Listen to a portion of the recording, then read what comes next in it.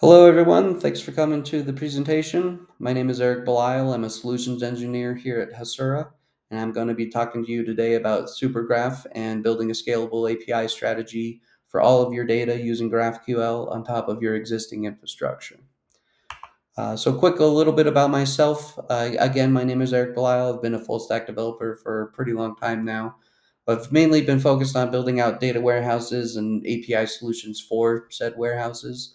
But my personal experience with Hasura goes back about 4 years.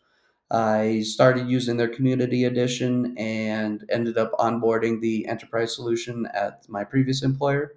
So I just joined the team here at Hasura about 3 months ago. I'm really excited because this is, kind of what I was doing anyway. I was telling everybody they need to be using Hasura and how great GraphQL is. So here I am to do it all over again in front of all of you. So a little bit of background about Hasura. We were founded in 2017. We were a small kind of mobile app and web development company. We found a lot of the tools that we were using at the time were a bit lackluster. Ended up deciding to build our own solution to automate a lot of the little nitpicky, monotonous things that come with building out APIs and, web applications and things like that. A little bit about the name. The name Hasura is actually a portmanteau of the word Asura, which is Sanskrit for demon, as well as the Haskell programming language. So Haskell was what we originally developed Hasura in, version 1. We've since moved on to Rust, but the name's still stuck. So we keep it around. And the whole demon thing is a little bit different than probably the Western concepts of demons that you might be familiar with. In this case, it's sort of these gods help you do the right thing while demons stop you from doing the wrong thing. So it's just where the name came from. So internally, we like to say that data is the heartbeat of the modern world. Should come as no surprise to anyone. If you have any kind of service, you're going to need to feed it data from the back end somehow. So what we found in a traditional organization is that you end up with a bunch of teams that end up building out different microservices. And within each of those microservices, whichever team builds the microservice essentially gets to pick the flavor of the database that sits underneath it. So what you end up with is a whole bunch of disparate, microservices, all using their own different stacks, and you need to communicate that information out to your front end clients somehow. So historically, this has been done using REST endpoints. You end up having to create one-to-one mappings for each particular client's use case, and basically, it just takes a long time for new features to be implemented because the clients end up having to ask for these new mappings to be created, and that it has to go through a request process. Your development team has to pick it up, figure out when they can do it, start working on it, yada yada yada. So we found this kind of API infrastructure to be a little bit of a bottleneck in some cases.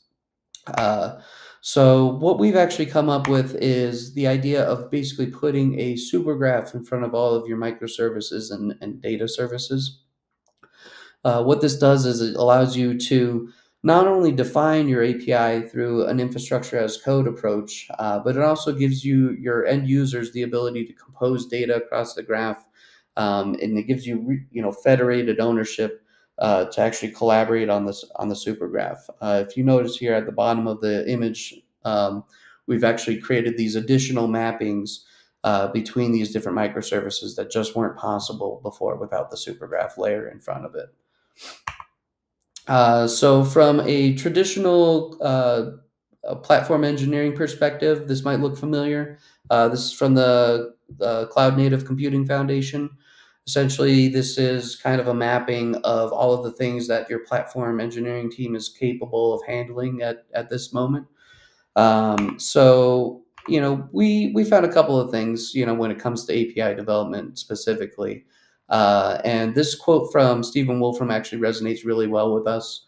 He says, a lot of what the developers do is write slabs of boilerplate code, and with a high enough level of language, that slab of code turns into a single function that you can just use. that sort of boilerplate programming is going the way of assembly language.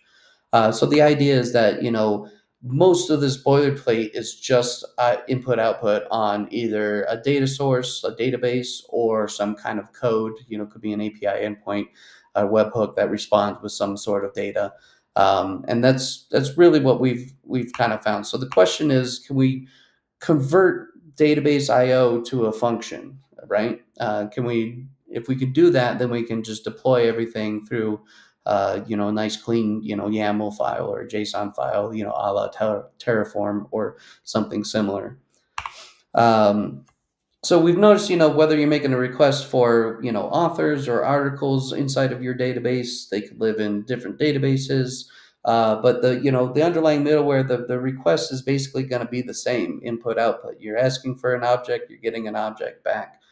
So, we can kind of, think about this as just a normal service that you'd be deploying in Kubernetes, for example.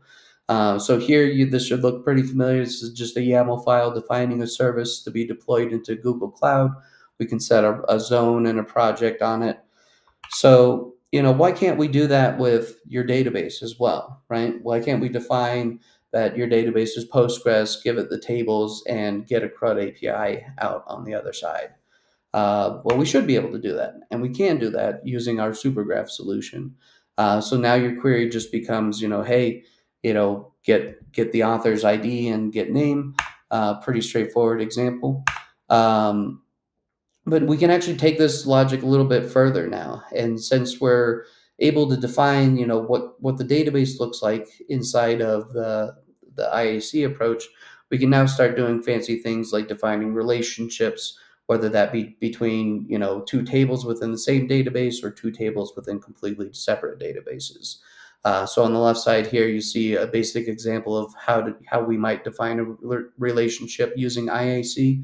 And on the right side here, we've got a permissions example where we're defining a role of admin and specifying the fields that they have access to.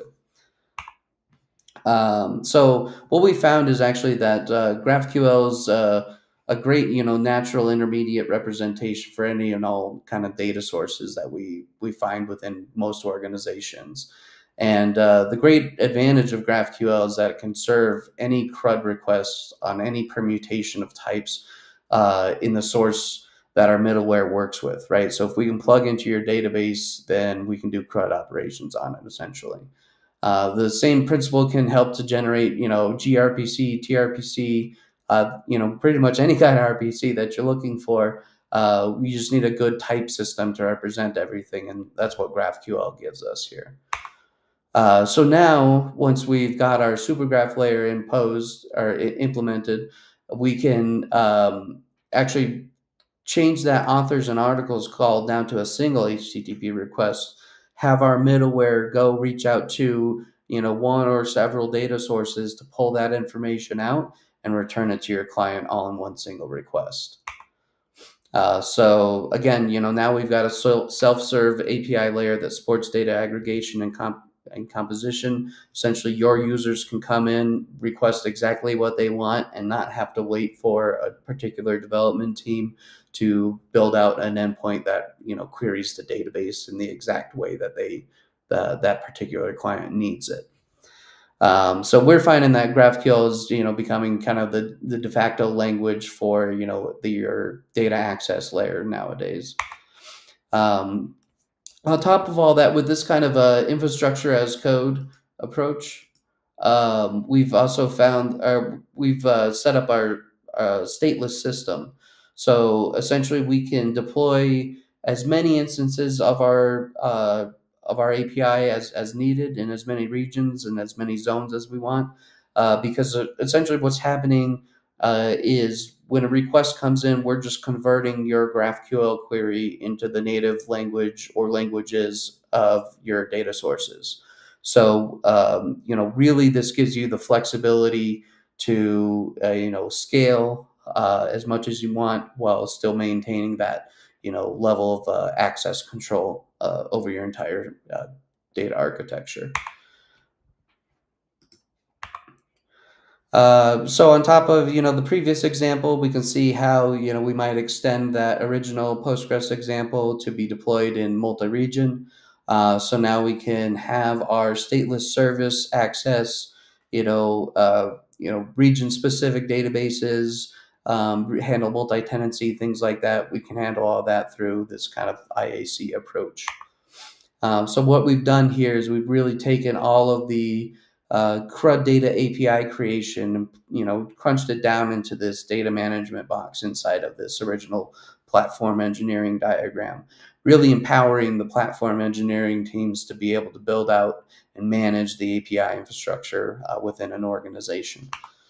So if you do have any questions or you'd like to know more about the Supergraph, my name is Eric Belisle. You can find me on LinkedIn, and I'm sure my contact information will be somewhere on the PlatformCon website. So please do feel free to reach out if you have any questions at all. But thanks again for coming to my talk, and hopefully we'll see you soon.